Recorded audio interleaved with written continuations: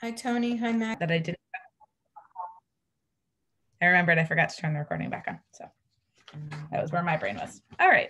Anyway, continuing on the agenda. Correspondence, all application materials are linked on the agenda like usual. Announcements. So I do have one minor announcement. I think we've actually discussed this a little bit.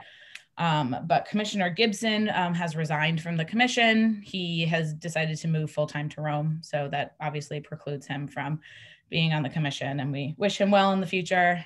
Hope he enjoys significantly better weather than we're having. Okay, moving on the agenda. We have open public comment. So if there are any members. Go ahead, Meg. Go ahead.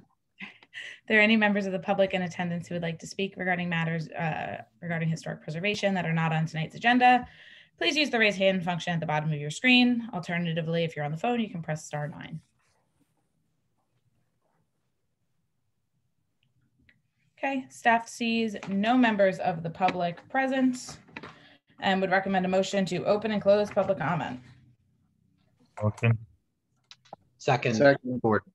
Gordon, okay, all in favor? Aye. Aye. Hi. And staff notes for the record, Commissioner Pepin has joined us at 6:41. Hi, John. We're going to go to our first case. Yes. Old business. Case number H21-232.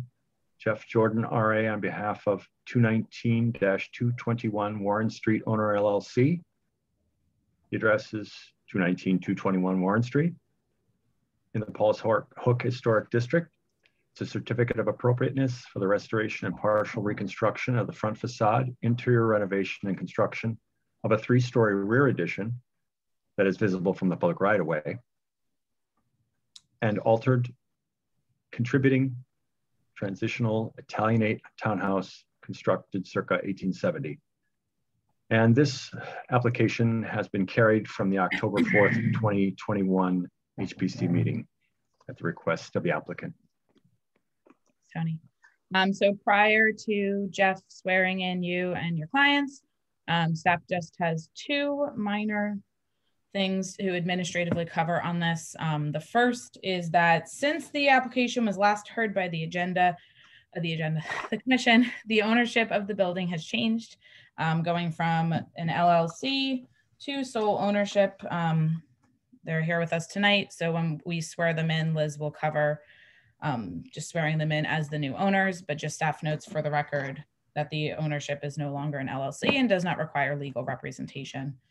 And the second administrative item to cover is, Austin, you were not here for the first element of this application. Jeff and Alex and Victoria, if you guys are comfortable, Austin has read the agenda, the minute, I'm sorry guys, minute, yes. And you read the reports.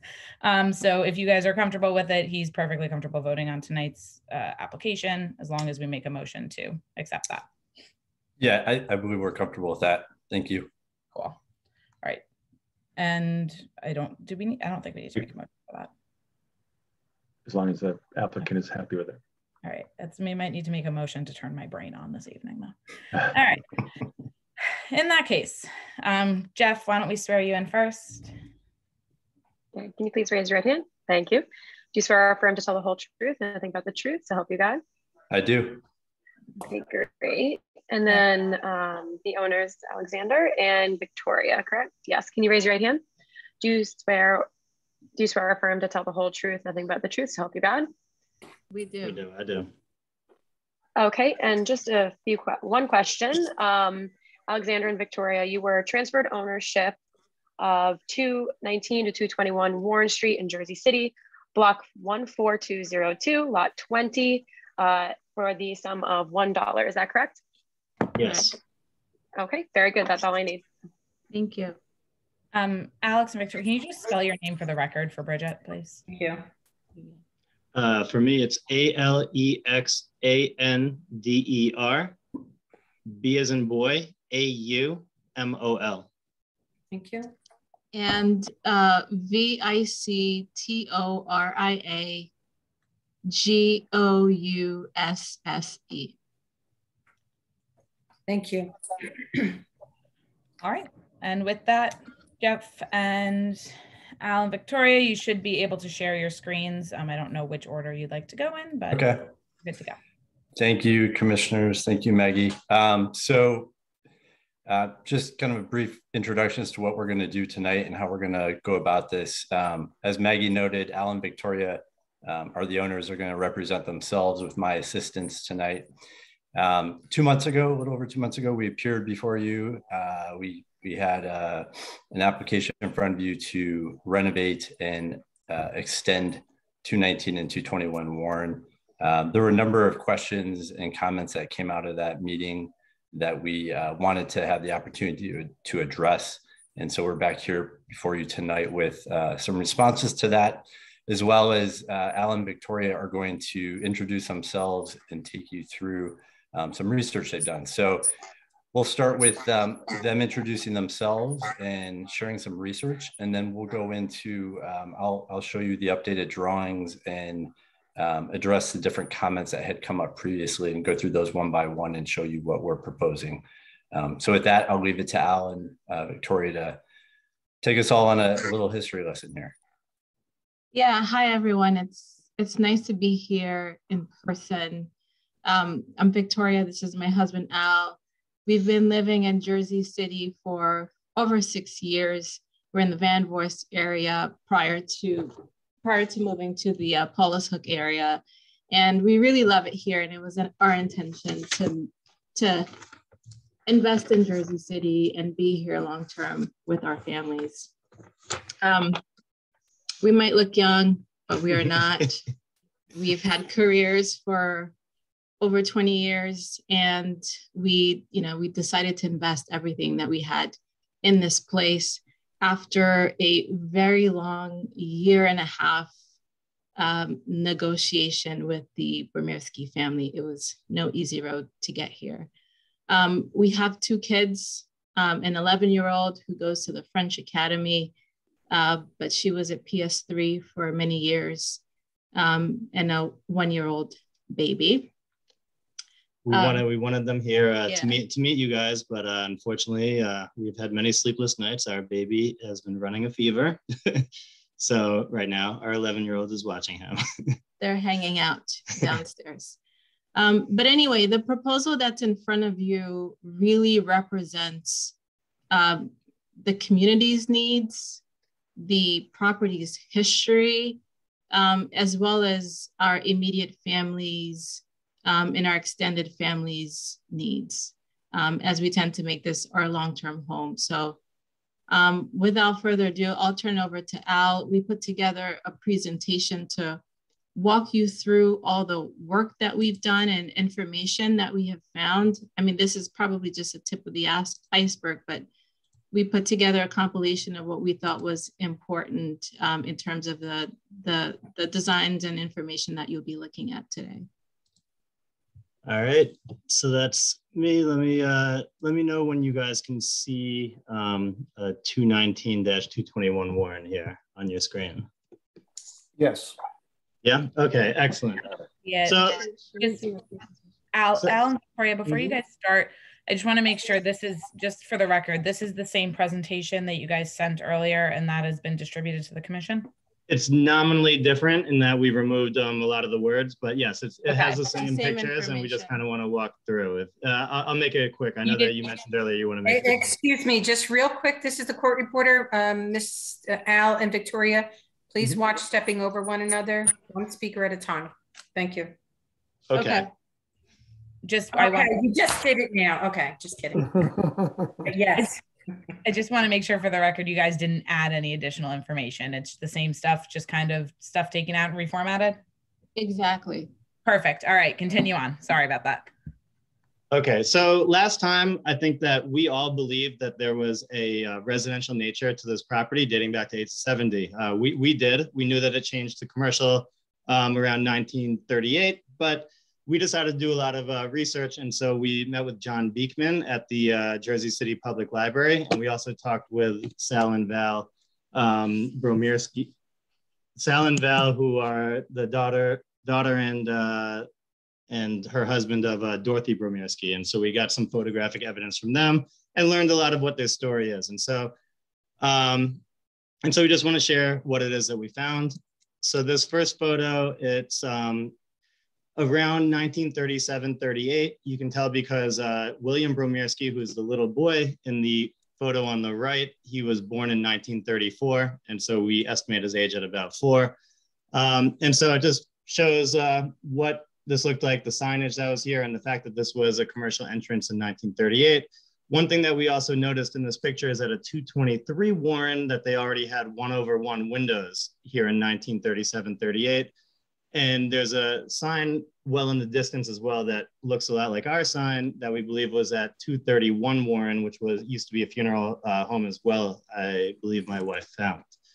And so from talking with Sal and Val, they said that they believe their family bought the property in the 1920s from a dairy. And so they even had a bottle of the dairy, and it's hard to read, but you can see that it says a 221 Warren Street and also the name H. Barons.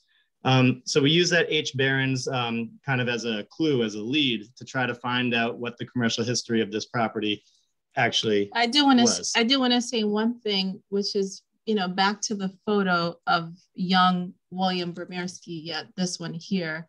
So this was around 1934, we believe, based 37-38, based on speaking with the family.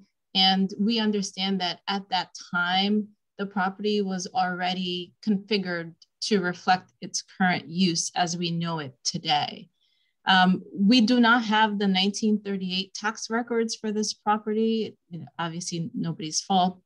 Nobody has them for this block, but just by deductive reasoning, it just leads us to believe that, the photos that we're looking at represent what the property's condition or use was at the 1938 tax records stage.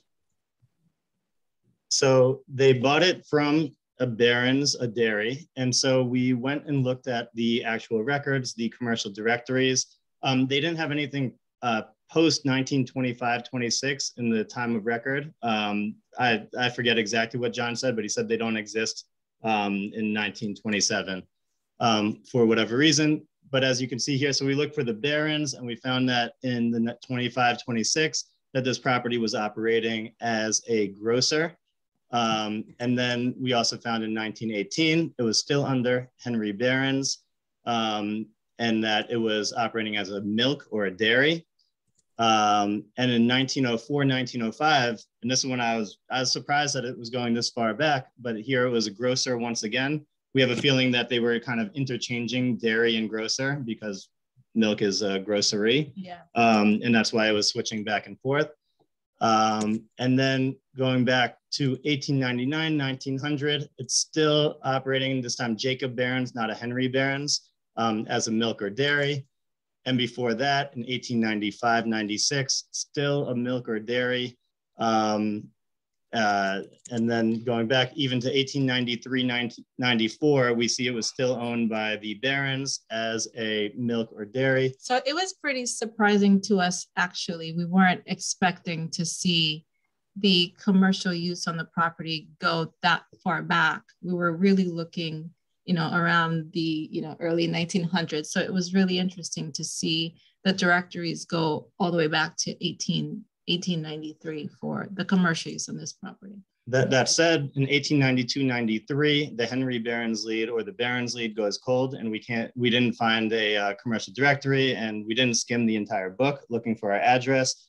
And so we don't think there's a reason to think it was residential before that. It might have been right in 1892, but we don't see any reason to see that. And in fact, we found that in 1867-68, which is right around when the building was originally built. I think John Beekman said it was built between 1850 and 1870. And because of these directories, we know it was between 1850 and 1867-68 because we have a directory listing here. So one thing to note, though, is that the street numbers changed from 1867 to now. And so we included here the key that they provided to show that the numbers were for Sussex to Grand. were between 100 and 117. And we also have a map to back it up, but the map is really hard to read, and that's that we thought the key would be more useful. And so in the corner here, what is currently the empty parking lot at 215, that's 101. And then it goes on, 217 is 103, 219, 105, 107, et cetera. And so this is an 1868 map provided to us by John Beekman at the JC Public Library. And so we actually found that in 1867-68 that there was a commercial nature of the entire block. And so we found 5 of them, that at 103 Warren, or modern 217, it was a grocer, traveler, fancy goods. At 221, it was a broker. Before that, and then 223, dry goods, jeweler, architect, clerk, and bookkeeper.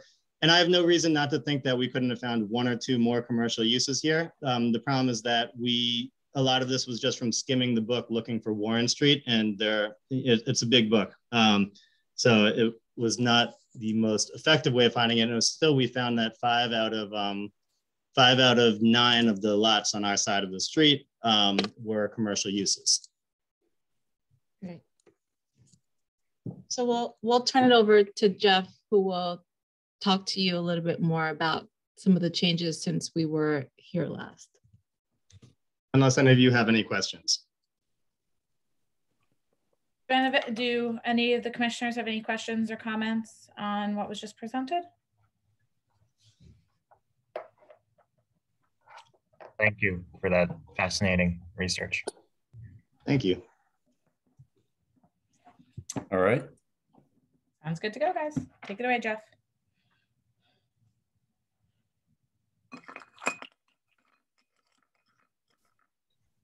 All right. A little less exciting, I think, than the history. So following the last meeting, we sort of had 7 comments that we took away, or suggestions, or things that were required a deeper look. So the first were the windows on the back, the 4th story of the existing building. The second was the proposed design of the stoop. The third was the proposed design of the pediment, or the entryway going into 219. The fourth was the front basement door, that sort of middle entrance at 221. The fifth were whether or not the windows should be 1/1 on the front of the building. The sixth was the presence or design, I should say, and materiality for the water table at that lower basement level. And then the 7th item that came up was a garden and fence suggestion for the front of the building. So just to go through those one by one, we went back and looked at everything. We spoke with our clients, of course. We spoke with Diane from the Neighborhood Association and Maggie. And I'll take them one at a time. The rear addition, with the windows on the rear at the 4th floor. The concern, I believe, was that from Sussex, the top 4 would be visible, and that altering those windows would be detrimental to the integrity of the original building. What was suggested at the time was possibly changing the windows at 219 back to the original openings. Keeping the sort of width and the height of them as is, maybe extending them down to the deck level for access to the deck. So we actually took that to heart and have gone back and are showing those openings as essentially the existing openings in terms of width and height. And then in the one case coming down as a door on the back, and then in the one adjacent to it coming down as a full height window on the back. I'll show you that in elevation as well. So here's the existing opening remaining as is, the existing opening extending now as a door, and the existing opening extending now as a large window.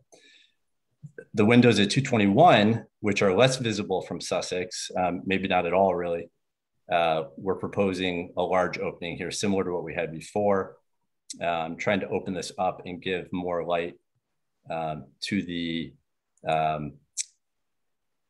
to that living room on the 4th floor and access to that deck. So that was the first item that we addressed, and we did take that to heart and make those changes, and we're showing you those here tonight. The other thing I want to point out in the context of these changes is that while 219 is visible, partially from Sussex at this point, it's our understanding that a building will be built eventually at 215. I think plans are already underway for that project. And likely that view will be obscured in the relatively near future.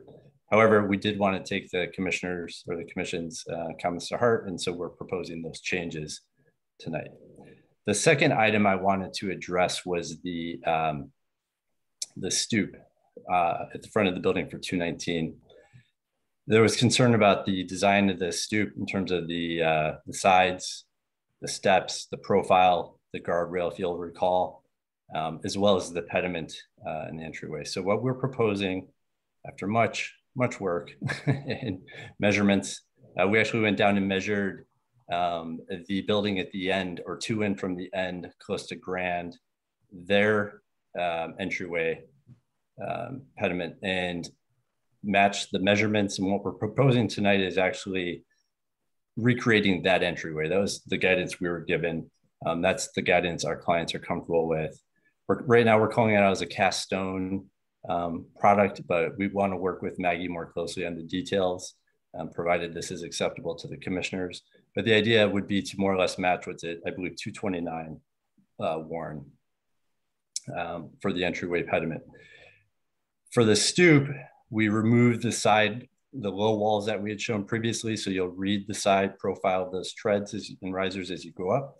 We also changed the design of the guardrail. If you'll recall, we had a more modern sort of web net type product indicated. We're picking up on the design of some of the fencing as you go down the street with the sort of arch tops and the small circles in between. And so we're trying to do something that is reminiscent of some of the fencing that you see, but suited toward the stoop application. So for, those were points 2 and 3, the design of the stoop and the design of the entryway pediment. Those we've worked out. We've, Maggie's seen these, Diane from the Neighborhood Association has seen these. As I understand it, everyone's comfortable with what we're proposing, at least those parties.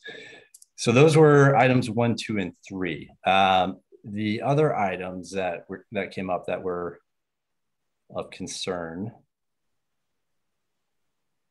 the big conversation, if you'll recall, surrounded this doorway into 221 Warren. This is the doorway that previously entered into the funeral home office, I believe it was. And as Al pointed out in his testimony, it appears that this door and this storefront have been used for over a century now as a commercial venue or use. And so upon reflection, it's our thinking that this store actually is historically significant to the use of that building over time. Our client originally did want to keep that door in terms of the layout of the unit and access to the unit. And so it suits the use or the subsequent use of the building. But we think it also kind of harkens back to the commercial history of the building. And so our thinking was that that door should actually stay as it is now. And similar with the water table and the proposal, or the suggestion, I should say, to change materiality below the water table. It's our thinking that the brick was likely there, given the windows in the door, and that since they're really not interested in changing any of that, there's probably no reason to come back and plaster over that. That was something that had been talked about. The windows, again, if you go back and look at the photos that Al shared, there is evidence of 1/1 windows back in the 1930s. And so the thinking here is that their preference would be to do the 1/1. It seems appropriate given what would have been there at that time, or at least consistent with some of the other buildings there. And so the proposal remains 1/1 windows. And then the final thing that came up was the garden kind of fencing in front. And the thinking at this point is that they would like to go ahead and install the stoop here to create access to 219.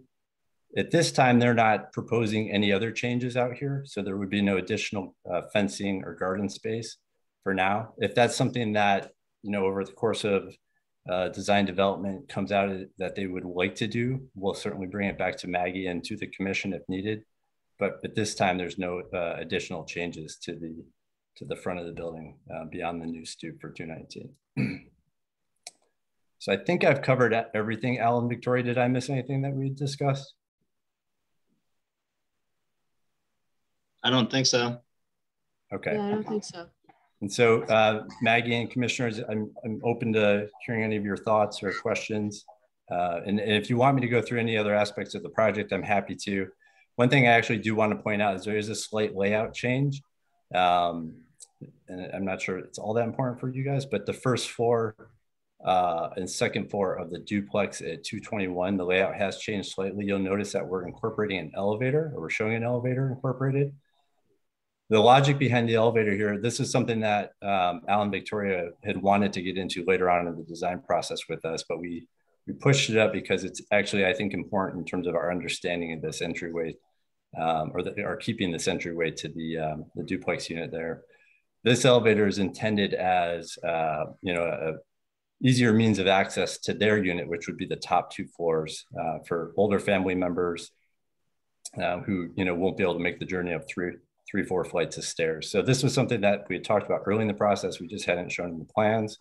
So we're showing it here tonight because I do think it is relevant, and it helps sort of make the argument for keeping both entrances at this level. So I'll leave it at that.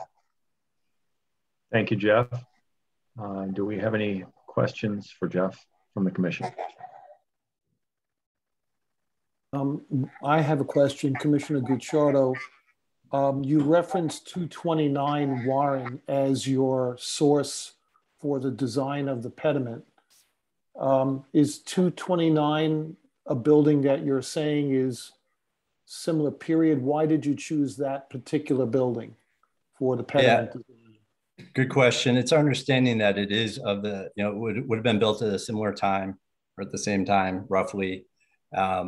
Based on our conversations with Diane from the Neighborhood Association, she felt that that was probably the best representation of what would have been there originally. And so is probably the best model for a new pediment. Okay. And my other question. Oh, sorry, I can just chime in there too. Please, we also found a very clear historic photo of that pediment as well, which confirmed that the one that's currently existing was at least mostly intact, and that it would be a good model for them to work off of. Okay.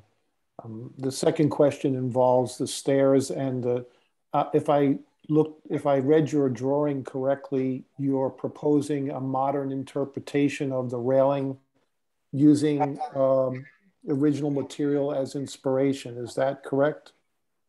Commissioner, you're referring to the new guardrail? Yeah, that's right. Yes. Yep. So my question is why there's obviously a lot of period material available. Why would you create a modern interpretation versus something that's available that would actually fit the period of the building? So yeah, this was less meant to be a modern interpretation. This was really derived from comments from the last meeting, which directed us to look at some of the fencing along the way as a good model of what would have been appropriate at the time. And then the scale of those openings in the fencing are so large that they wouldn't meet current code. And so the proportions have had to change a bit in order to meet the building code and the opening size requirements. But the logic is the same in terms of these sort of arched repeating openings. And so I guess that's a modern interpretation in a way, just to meet code, but really it's meant to be more appropriate or accurate to the period. But I'm sorry, I actually believe that this particular design exists on a couple of streets down from us. And I didn't think this would come up. I would have taken a picture for the board, but this particular design, I personally have seen around our neighborhood with the, you see with the circles? I believe yeah, on those with block, the circles, yes. yeah, on this block. Yeah, no, this is a fairly common. I'm sure the commissioners have seen similar things. I think the difference here, what I'm trying to point out is that oftentimes the gap between those verticals are larger than what would pass current code. And so we've just tightened that up a bit. Right, but you're having an iron worker fabricate this design, correct? That would be correct. And you're not referencing historic catalogs or any of that. This is a creation, right? Correct. Right. So my point is it's still going to read as a modern railing. And my initial reaction to it is there are railings that represent this particular period or come pretty close that are similar in design to this, but actually are recreating closer to historic fabric. Just a thought. And the other thing I noticed here is there's no newel post at the base of the stairs either, which is, I guess, more of a modern interpretation as well. I would imagine that in the original building, there would have been a newel post at the base. Yeah, you're probably right there, Commissioner. And as with all things like this, these sorts of details, we're happy to work with Maggie to iron it out if that's something you're open to. You know, we're flexible on this. I maybe in one of the photos that was presented of the history of the building, I think there was, I'm not sure, but I believe there was a shot of a railing in that photograph, in one of those photographs that you presented earlier. Okay. Yeah, that's right. That's the same railing that's currently on the building. Yeah. Ah. Yeah, share my screen. Jeff is sharing. I had just one question for Jeff, and that was regarding the elevator. Have you detailed how that's going to end in the roof line? And is it going to project up from the roof line? And if so, is there a view shot of that? Yeah, so we haven't worked all that out yet, Commissioner. Our thinking is that given the height of the building, that could be a hydraulic elevator requiring minimal rooftop equipment, if any. And so, you know, well, if it does require any sort of significant or visible rooftop structure, we would certainly bring it back to the commission for review. But our intent would be to work through it with Maggie and make sure we're not doing something that would be visible. Okay. Our goal is to keep it all off the roof. Right. So you wouldn't be adverse to having that as a condition of approval, that it not be visible from the public right of way as it stands right now? As it stands, yeah. And if it needs to be, then we'll come back to the commission as Maggie deems necessary. I was also going to mention that I noticed, and I think it was the 1934 photograph that the applicant provided, shows a pediment on, it looks like the building 2 doors down, right over the right shoulder of the people standing. You can see, and it appears to be the same pediment that you've shown. So it just kind of verified it for me. That was it for me though. Okay, thank you. Thank you.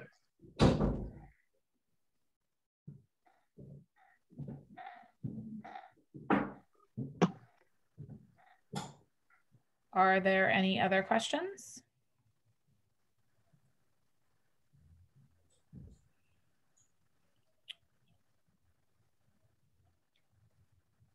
All right, so okay, we want to move on. Yeah, Jeff, Al, and Victoria, does that conclude your testimony? That does. Yep, we'll go ahead and stop sharing. Yes. Great. All right. So you want to open and close public comment on this application? Yeah. Are there any members of the public in attendance who would like to speak regarding this application? Okay, we have one. Why don't we make a motion to open public comment? Motion. Second. Okay, all in favor? Aye. Aye. Okay, Diane, I'm going to promote you and we'll swear you in.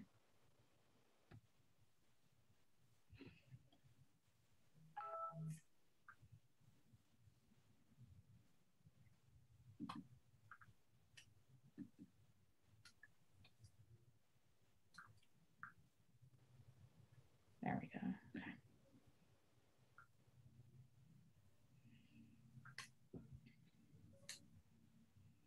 Dan, you should be able to unmute yourself.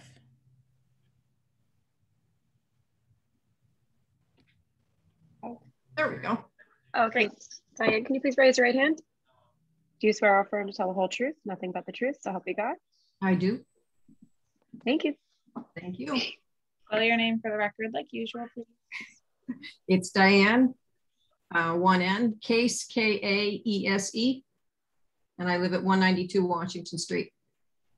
Right. I just wanted to very quickly note a couple of things for the commissioners, and that is that the block along Warren Street there appears to have been built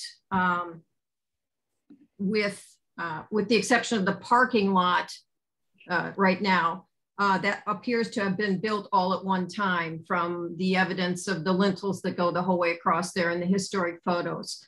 If you go to historic photos of the parking lot, that appears to be a different building built at a different time. And I have to be honest and haven't checked any of the maps, so I can't confirm that, but that's what it looks like.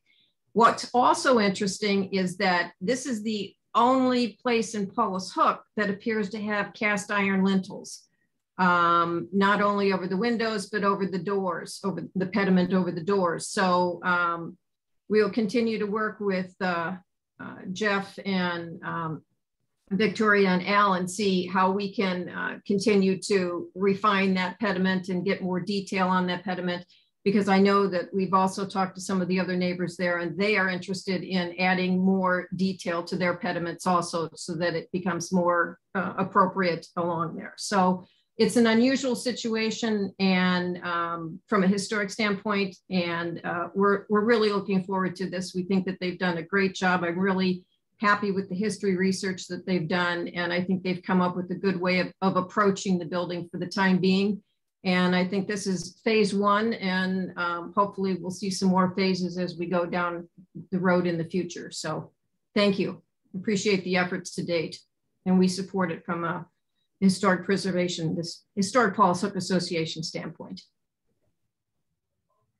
Great, thanks, Diane. You're welcome. Moving you back to attendee. All right, there are no other members of the public in attendance. So with that being said, yep. Motion to close. Second. Okay, all in favor? Aye. Aye. Okay, so we can move into staff comments. Staff comments. All right, so per the staff, so we sent out a revised staff report this morning. Nothing too crazy. We noted, of course, the ownership change, the new information that they submitted. Basically, just we went through this last time when we were looking at the project. Staff is supportive of the project as proposed. We discussed in the last one, the rear addition is larger than we typically see proposed, but it is 2 buildings, and it is consistent with the rest of the additions on the row and adjacent buildings. Regarding the requested changes to the front facade and what the applicant came back with, we're fully supportive of keeping the facade intact as is and not changing below the water table as was requested. I think the amount of research that the property owners put into this application is not something that we typically see. And frankly, without that documentation, we might have made a mistake that would have altered the building and had an adverse effect. So I really do thank them for the effort that they put into this, and they made it very clear that we should keep the bottom of the building intact as is and keep the commercial history of the row as intact as is physically possible.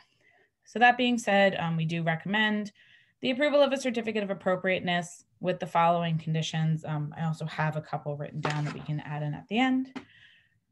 So we do have our standard conditions from number 4 to number 9.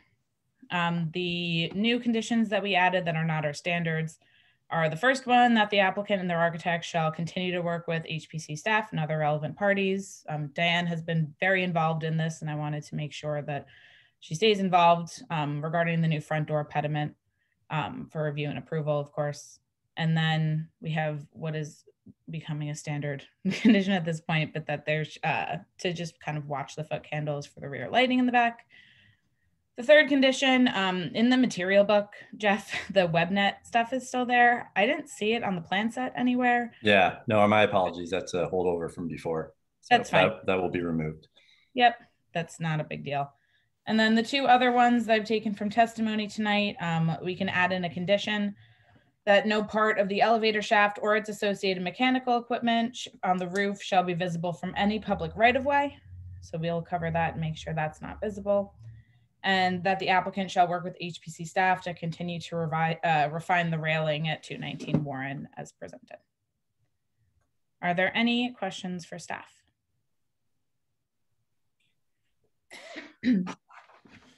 Maggie, can I still make a comment about the pediment situation? Okay, yeah. So I don't know what the earliest photograph anyone has been able to find about the pediment on any of the row of that Warren Street, but I found a photograph from 1919 of the corner building, which still has its 2/4 windows and the original pediment, I believe, on the building.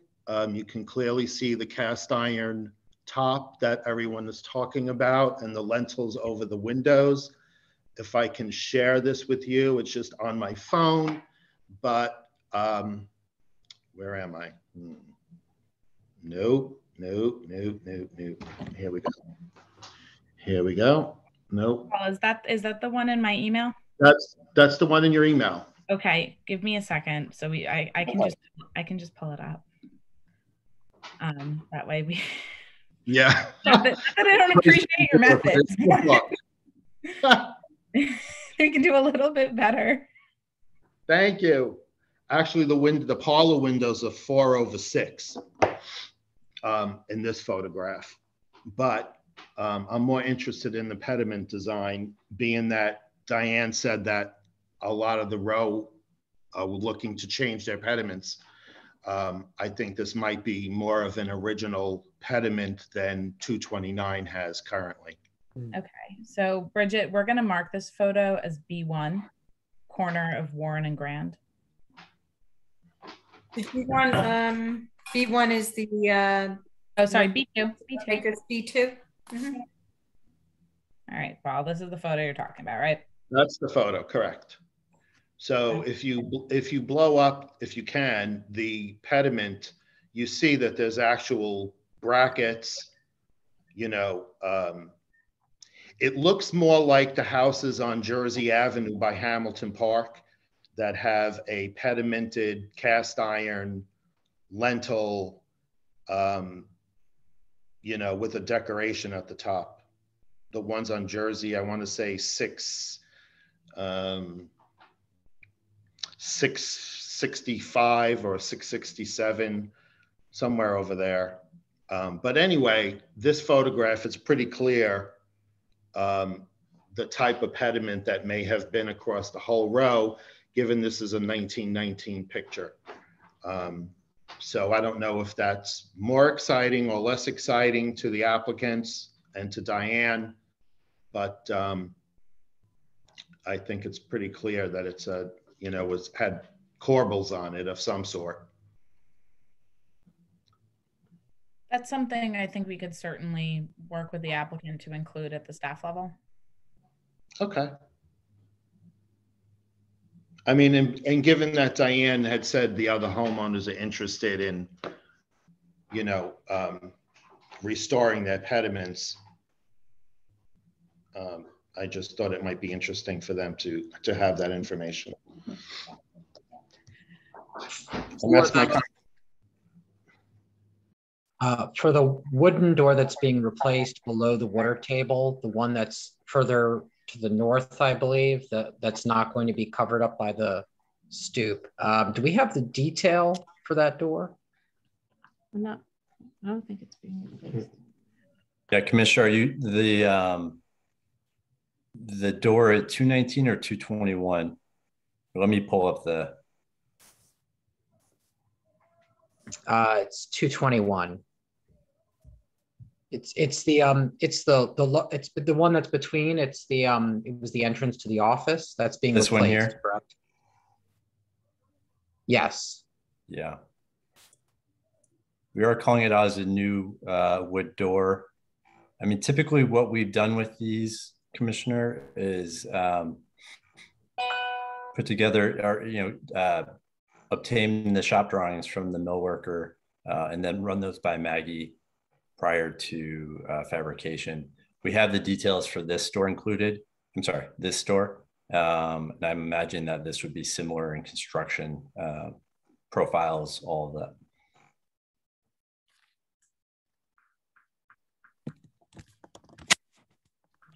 All right, so Maggie, if you're comfortable with that, can we just ensure that you have a chance to look at that? 100%. That's, we typically cover conditions like that. Let me pull up the staff report just so I can make sure it's noted for the record. That's covered under condition number 7 for specifications, material submissions not currently submitted to and approved by. That's typically where we get that information from and how we get it. So that's what we'll be doing here. Perfect, thank you. No problem. Okay, any other questions from commissioners? Maggie, could you just pull up the conditions again, just so? Sure. Just do one last read through. All right, so conditions, we have the first 3 are not our standard conditions. Number 4 through number 9 are standard conditions. And then Austin, when you're ready, or when the commission is ready, I can just verbally read in the other 2 conditions that we added from our discussion.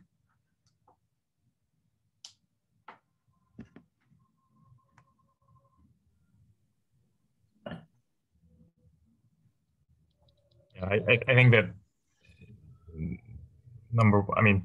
I appreciate the way you phrased it, Jeff. The when you said it, it's right now it's listed as cast stone, but that's going to be something that we continue to work with. And just given Commissioner Amatuzzo's photo, maybe the wording of number 1 can say,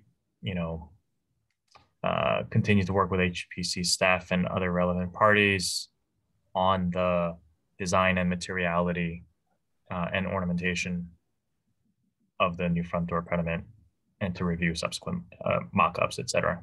I think that the condition should just be clear that it's not just a mock-up of the design as drawn, but that the materiality and ornamentation will continue to evolve, and that the commission is comfortable with that. I'm comfortable with that. That's a good update to the phrasing. Anyone else have any comments on that? Any commissioners, I mean? All right. Austin, did you have any further comment on the cast iron? Did you want anything in there on that? I know that Jeff had said that they were going to work on that.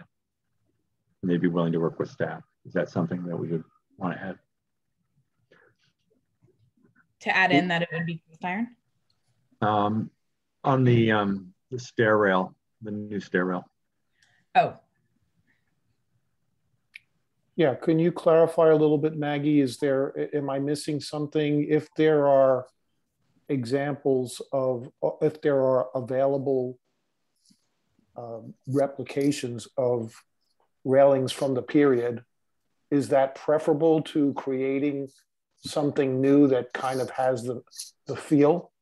Is there a preference one way or the other? Is there a better way to go? Given the railings on the block, which are frankly all over the place, I don't necessarily think that one is going to, like, using a modern railing is going to cause an adverse effect. And I don't necessarily think that replicating something is going to cause an adverse effect either. It's just, in staff's opinion, the railing as proposed here it's something that is quite literally on the block 2 doors down. So we've considered it appropriate in the past, and we were just considering it appropriate again. However, if the commission would rather see a replication railing, I can add that onto the condition that we read into the record before, that you'd prefer to see a historic railing replicated. The reason why I'm bringing it up is if so much effort is being made to create a pediment and an appropriate lintel above the door, and you're going to, you know, a lot of extensive research to create something that's of the period, to then do a more modern interpretation on the railing feels like it's out of sync with the effort that's being made on the building. You know, as a commissioner, we run into this all the time. You know, yes, maybe there's evidence of a 1/1 in 1938 for that would, you know, allow a 1/1 on the building, but is that what was intended on the building? What is the applicants trying to do? Are they trying to be historically correct? Are they just trying to meet the minimum requirement? So it's always a struggle as a commissioner to see something consistent applied to all aspects of the building. So if we're going for 1938 for the windows, but we're looking to go further back and more accurate on the pediment, and then, you know, then the railings are being treated from a different context, I'm concerned about how that's all going to come together. You know, is it the best solution to go at it that way? I'd rather have one context for the whole building and approach it the same for all the materials. Commissioner Gutierrez, given the stated intent of basically taking the design of the period and making it code compliant, I think if the commission wants it to be more accurate to the period, I think it's incumbent upon us to clarify what aspects of that jump from the, you know, literal replication to, you know, to what will be built. I think it's incumbent upon us to say, well, here's the parts that hasn't quite made it yet. So, for example, the newel posts, right? I think if we're asking them to bring it to a more literal replication state, but still meeting code, we have to be clear on or, you know, at least list the elements that we see falling short. Well, I don't think I know the code compliance got raised, but there are plenty of fabrications or replications that are code compliant. I don't think that's an issue. I know it was raised by the architect, but there's plenty of ways to achieve the result and be code compliant as well. Yeah. Right, but I guess what I'm saying is, if the applicant's understanding of what we're asking for is not code compliant, and we're saying that actually there are, you know, versions out there that are, I think we have to point them to that. I see. So you're saying we'd have to make a specific recommendation to them. Otherwise they're going to come away from this meeting going, they want the look and feel, but I don't know what they want, you know. And so I think no, that's understandable. I'm just drawing from previous applications. There's plenty of replication material out there that's similar to what's in the neighborhood in similar period houses. So can we demand that they go to that? Probably not, but they're choosing a modern alternative. I just want to be consistent about the context for the building rather than pick and choose what's convenient. You know, I agree. Yeah. But you know, Maggie has said that she feels comfortable with the application, that it's not going to be doing any harm, the choices that they've made. So I understand that as well. I obviously just expressing some preferences here. I do, and Stephen, I do agree with you, especially I don't look at this from a code compliance standpoint. Right. So right. It's kind of just that we're just debating whether or not which type of railing is the most appropriate right now. The code compliance isn't factoring in for me. Okay. So if there's going to be some exploration into a newel post, I would ask that there be some consideration made for the railing material as well at the same time. and there's plenty of evidence in the neighborhood on similar period buildings for code compliant replications versus modern interpretation. That's just a suggestion, not a demand. So is, just to make sure I'm understanding this, because of course we're repeating it to staff, is your main concern the railing or the newel post? Well, it's both. Okay. It's both. Okay. They should be thought through together and should work well together. Okay, got it. Okay, so based on that, we have the two conditions that we're adding that were read into the record. We have the conditions listed in the staff report with an amendment to condition number 1 to read that the applicant and their architect shall continue to work with HPC staff and other relevant parties to review the design, materiality, and ornament of the front door pediment for HPC staff review and approval, and also to prepare mock-ups of the new pediment. Those are the conditions that we have. Do any commissioners have any comments or questions on any of those? Okay. Again, staff recommendation is to approve the certificate of appropriateness with the conditions on the staff report and read into the record. Ask if the applicants are comfortable with the. Oh, yeah, we usually do after motion. Then motion to approve the application with conditions set forth by staff. Okay. Second, Gordon. Jeff, Alan, Victoria, are you comfortable with the conditions as read into the record? Yeah, yes. We're comfortable, Maggie. We're happy to work with you on this. Okay. All right, so then we'll move to a roll call vote. Commissioner Gordon. Aye. Commissioner Amatuzzo. Aye. Commissioner Sakong. Aye. Commissioner Lewis. Aye. Commissioner Gucciardo. Aye. Commissioner Gunther. Aye. Commissioner Peppin. Aye. Okay, Commissioner Tagliareni is absent. Chairman Blazek is absent. Vice Chair Sandkamp. Aye. Okay, there are 8 votes in favor, none against, no abstentions. The certificate of appropriateness is granted. Thank you very much for your time tonight. You're welcome. Thank you. Thank you. Thank you, everyone. Thank you. Thanks for the history lesson. Yeah. You're welcome. We have more where that came from. Excellent research, guys. Yeah. So we are. If only all our applications had this kind of presentation, these meetings would be amazing. They'd also probably go a lot quicker. Yeah. Okay, we still have another item on the agenda. We have new business, and that is item number 9, item number A, introduction, discussion, and adoption of the 2022 Historic Preservation Commission calendar. And all right. Anyone have any questions? You should have all received a copy. Yeah. We did, you know, like our usual, we went through, checked to make sure we're not on any holidays, checked to make sure we're not on any Jewish holidays either.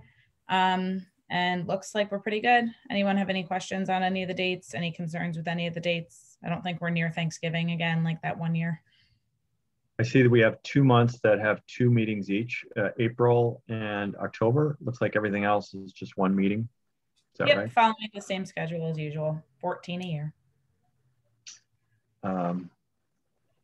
So we need a motion to approve. Just to adopt the calendar. Adopt, yeah. Anyone? Motion to adopt the calendar. Second. Okay, I heard Kelly. All in favor? Aye. Aye. Aye. Aye. Very cool. Calendar is adopted. Okay, and then now item number B is introduction, discussion, and adoption of the 2022 Historic Preservation Commission Stenographic Services Agreement. So we did this last year as well. This is just our agreement with Bridget so that she can continue to be the court reporter for our meetings. It just helps that while I'll be honest, this is not technically necessary for the commission to do, but it speeds up getting Bridget a PO so that we can pay her timely.